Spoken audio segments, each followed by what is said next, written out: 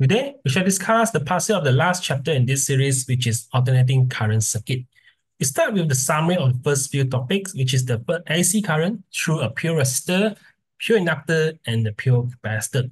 So the first thing is about the resistance or the reactance for the inductor and the capacitor. And then you also learn about the phase difference between the V and I for these three components separately. For the resistor, they are in phase. For pure inductor, V is the one leading the current. And for the pure capacitor, V is lagging behind the current. And then there's also one key things about these three components is about the mean power. So the mean power is 0 for the case of inductor or the capacitor. And then you also learn about the phasor diagram that you should do practice on your own. And then you also need to remember about the concept of the root mean square. So the root mean square is the equivalent DC value of the voltage or the current compared to the AC voltage or the current. So let's go through the passive question. First is from 2022, question 14. A sinusoidal voltage is applied across a resistor. Which statement is true about the relationship between the voltage and current of the resistor? So this is quite simple because we know they are in phase. So answer we see that when the voltage increase, the current increase. When the voltage decrease, the current also decrease. That's the relationship between the voltage and the current for the resistor.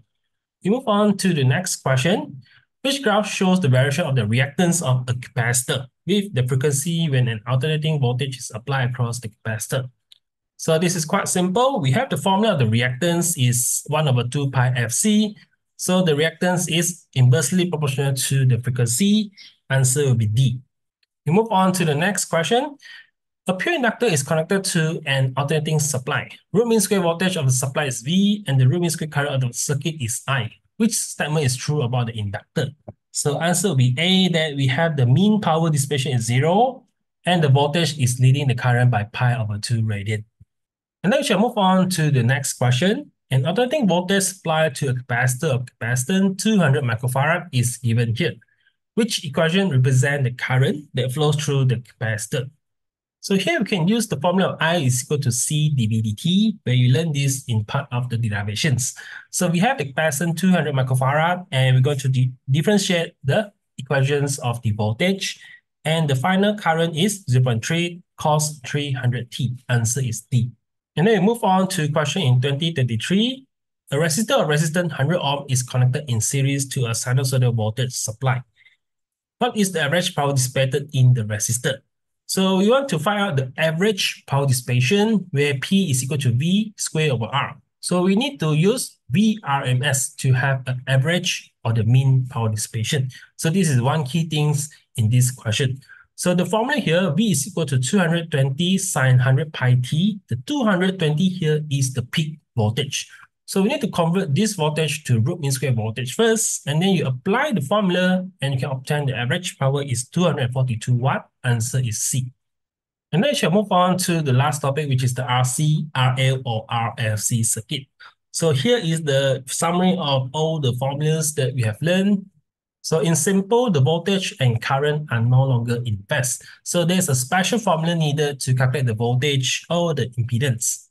So I will leave this for you to do your own revision, and let's go to the last question. A bulb which is labeled as 110 watt, 55 watt is connected in series with an inductor, and a sinusoidal voltage supply of 200 watt, which is the root mean square with frequency of 50 hertz. What is the self-inductance of the inductor so that the bulb glows with the normal brightness? So you should have seen this rating before in SPM that the bulb should be connected to 110 watt to have a normal brightness. So refer this circuit, bulb will be the resistor and should be 110 watt. So to obtain the self-inductance of the inductor, which is in the XL, so we can try to find the voltage or the current to obtain the self-inductance. So the current is simple that we can apply power is equal to VI, and we have the current is 0.5 ampere. And for the voltage of the inductor, remember you need to use this formula. You cannot just direct minus the 200 watt, 220 watt with the 110 watt. Okay, so you need to apply this formula to obtain the voltage across the inductor, which is 190.53 watt. And then you can apply the formula of V is equal to Ix, and we have the frequency 50 hertz, and this is where we can get the self-inductance of the inductor, which is equal to 1.2 Henry.